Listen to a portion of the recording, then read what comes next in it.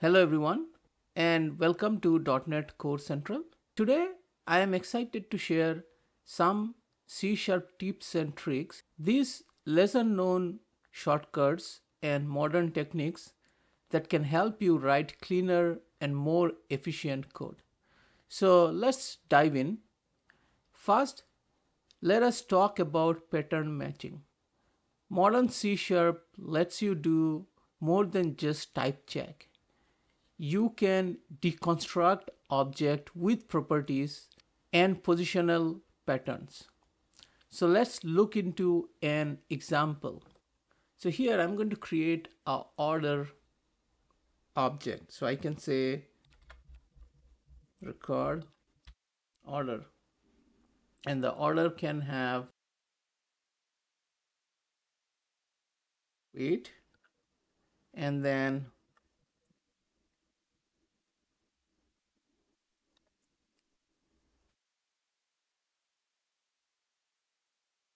a boolean is international. Now if we have to create a description for the order, we can create a method string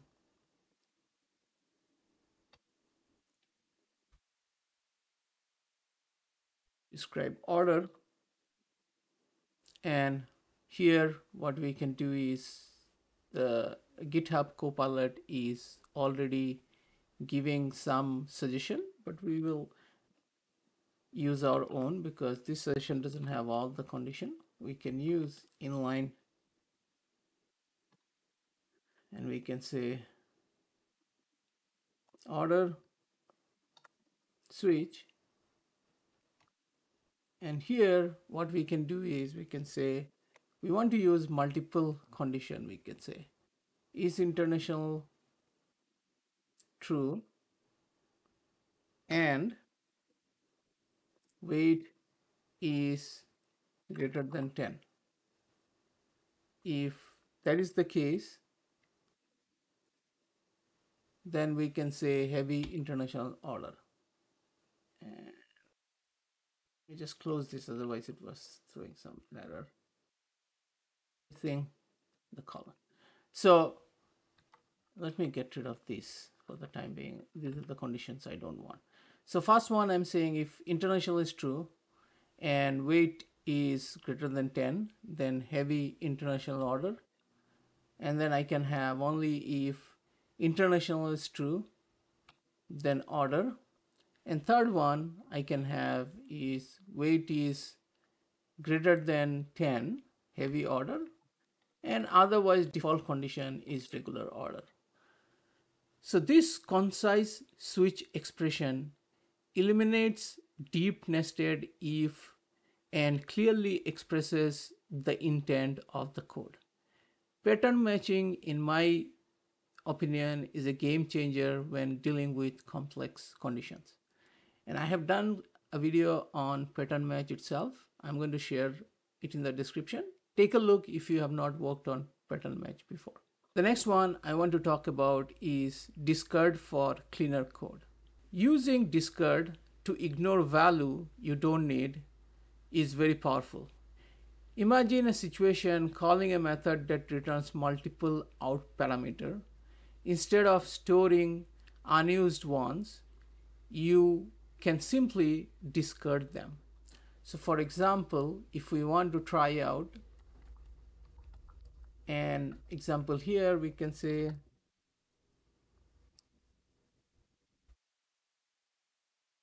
we can say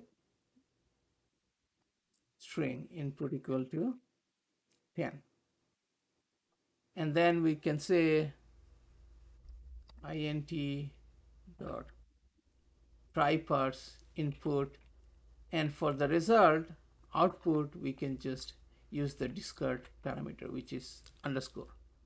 So when we do that, I mean, this is not a great example because we're just taking the input and not doing anything with it. In some cases we do need to discard parameter when we are getting multiple output, but this demonstrates how we can use discard. And here what happens is the converted output, which we are parsing into in, will just be discarded away. This keeps the code clutter free and focuses on the main things that matter. The next thing I'm going to talk about is target typed new expression. So this has been introduced since C# 9, where you can use target type new expression. This means you can instantiate objects without repeating the type name. And this is very useful in cases where you are not using var to define. So for example, if I have a list of string and I say names, I can do like this, or I can just go ahead and do new.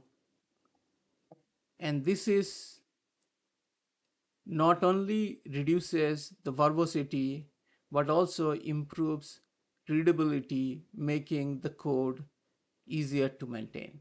Next one I wanted to cover is expression bodied members.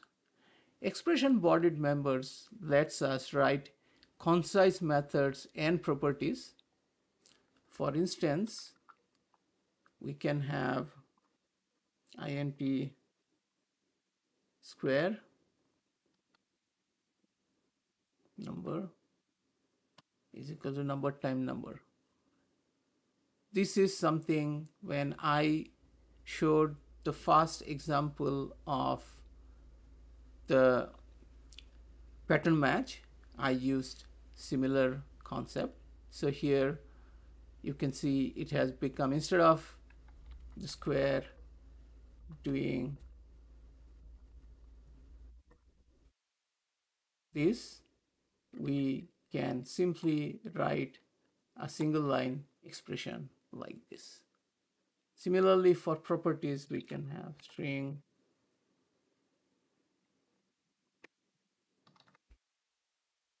get set is equal to John Doe. So this is also a single line expression. These one-liners eliminates boilerplate code and clearly show what our methods are supposed to do.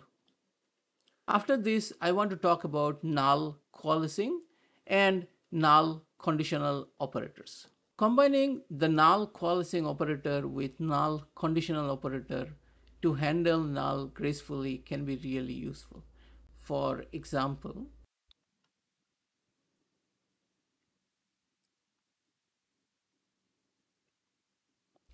here I have a,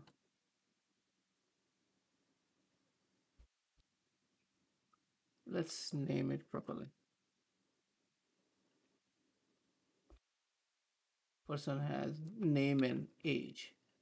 So if we want to, we can create our,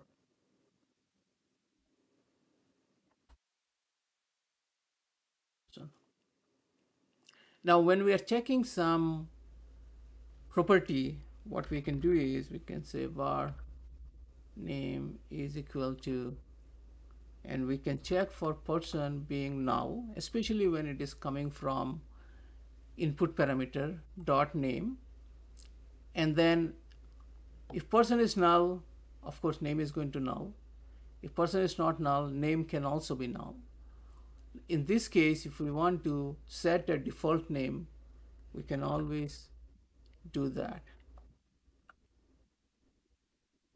And here what we are doing is we are using the null coalescing along with null conditional operator to create an expression. This technique minimizes the risk of null reference exception while keeping your code succinct. Next one I want to talk about is local function and lambda expression.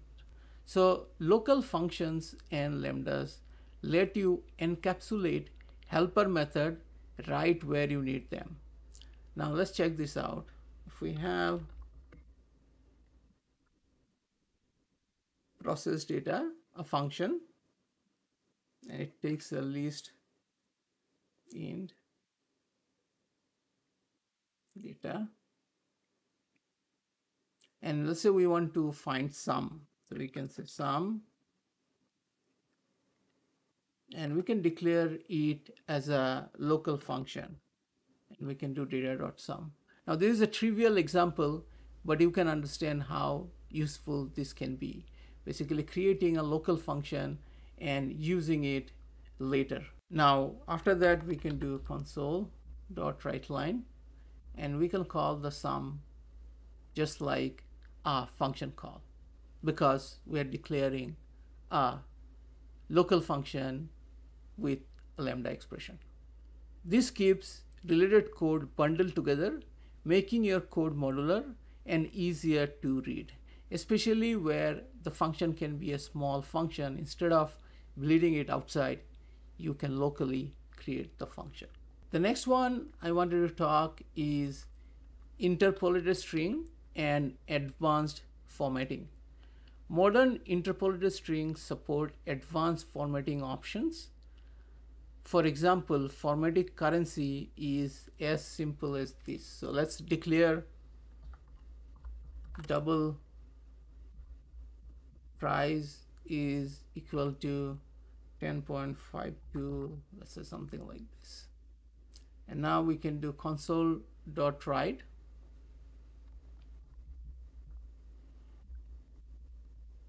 And here, what we can do is we can do price, and we can do 0.0 price colon 0.00, which will print the price to 10.35. We can run this to show.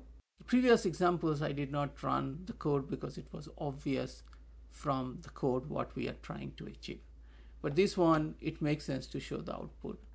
And you can see here 10.54.